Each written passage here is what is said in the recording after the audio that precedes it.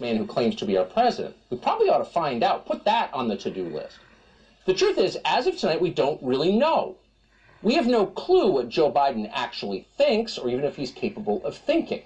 He hasn't told us. No one's made him tell us for a full year now. That's by design. In fact, it's becoming clear there is no Joe Biden. The man you may remember from the 1980s is gone. He no longer exists.